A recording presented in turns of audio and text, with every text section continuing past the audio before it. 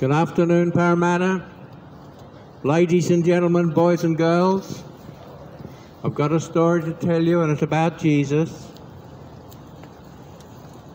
What the world doesn't know is what's going to happen to us as a human race. What's going to happen?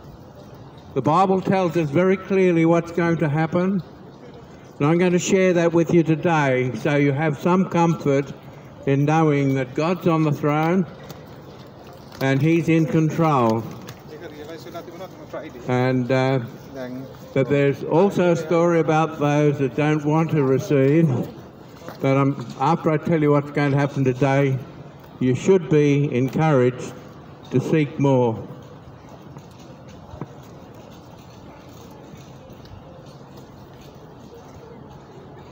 So the topic today is the 1,000-year reign of Christ. And so the second coming of Jesus is at the end of a 7-year tribulation, and that hasn't come upon us yet. And so, but what happens during that period is that the world is going to be purged of the unbelievers. And so you're getting every opportunity. That's why I'm out here, to try and help you.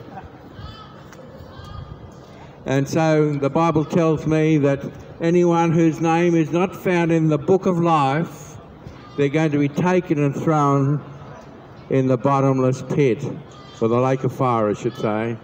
But what happens is a new era starts after that. That's the second coming of Jesus.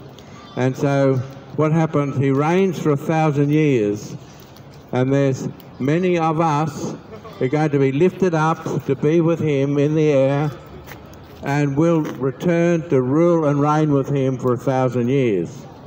So that's what I'm going to be telling you about, and about the New Jerusalem. And so I'm going to read from Revelation 21, 1 to 5. That talks about this subject. And just hold on. Here we are. The Bible says, if I can keep the page still,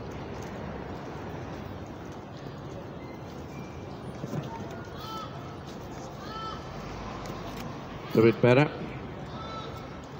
It says here, "Then I saw a new heaven and a new earth, for the first heaven and the first earth had passed away, and there was no longer any sea.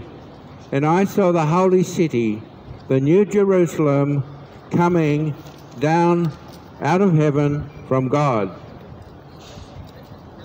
And so that's what's going to happen, is there's going to be, it's talking about a time when we're in a new heaven and a new earth, is because after the 1,000-year reign of Jesus, we're taken up to be with Him forever. And so already there are many saints that are still there with Him, and we've just finished the wedding supper of the Lamb. What a lovely time. 7-year party. So what I'm going to do is just add a little more to that.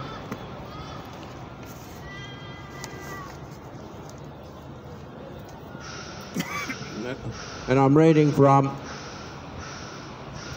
verse 22 in the same chapter. It says here, hello.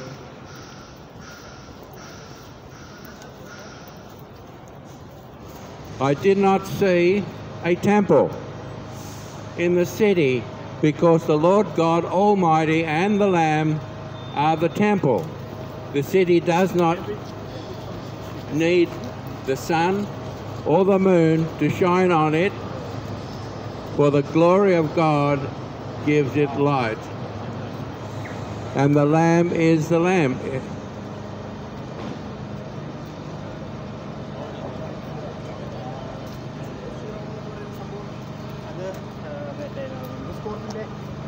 "The nations will walk by its light, and the kings of the earth will bring their splendor into it. And on no day will its gates ever be shut. For there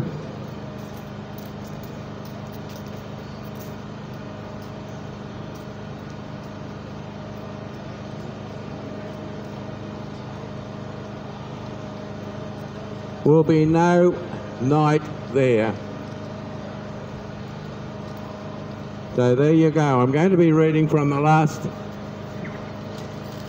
words of Jesus in the book of Revelation.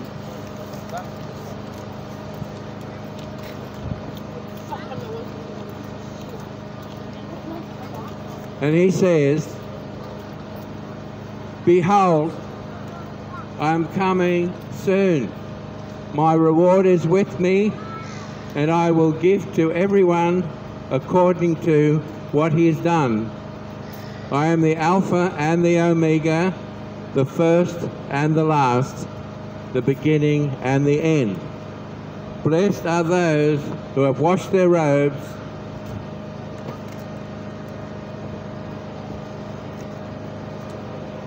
That's why I've got a microphone stand normally.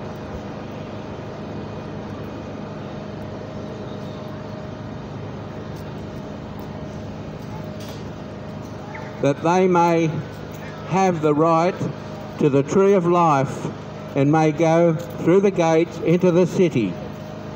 Outside are the dogs, those who practice magic arts, the sexually immoral, the murderers, the idolaters, and everyone who loves and practices falsehood. I, Jesus, have sent my angel to give you this testimony for the churches. I am the root and the offspring of David and the bright morning star." So there you are. You've got a story about the 1,000-year reign of Christ, and you've got in the end what Jesus is saying about having the right to go through into the city. And so that's what we need to do, is because that's what Jesus went on the cross for. He laid down his life so that you may live. And what happens is this: if you believe that Jesus was crucified and he rose from the dead, you confess this with your mouth and you'll be saved. So that's what people need to do. It's such a simple thing, and the whole thing is, if you leave it too late, you're going to miss out, because time is very short. What you see happening in the world today, all this problems everywhere, people are rising up against governments, well, that's a sign of the very last days, is because that's when the world is in turmoil.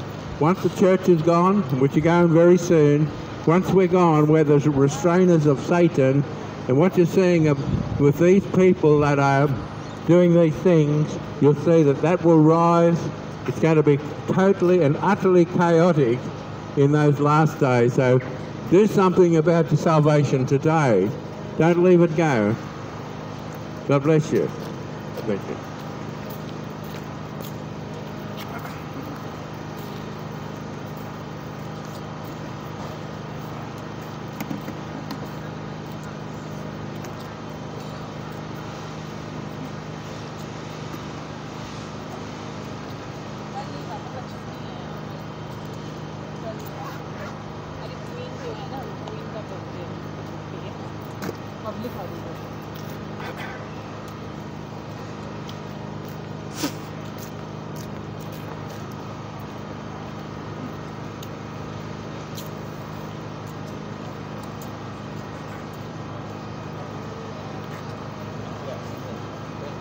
Sit in, so it's easy.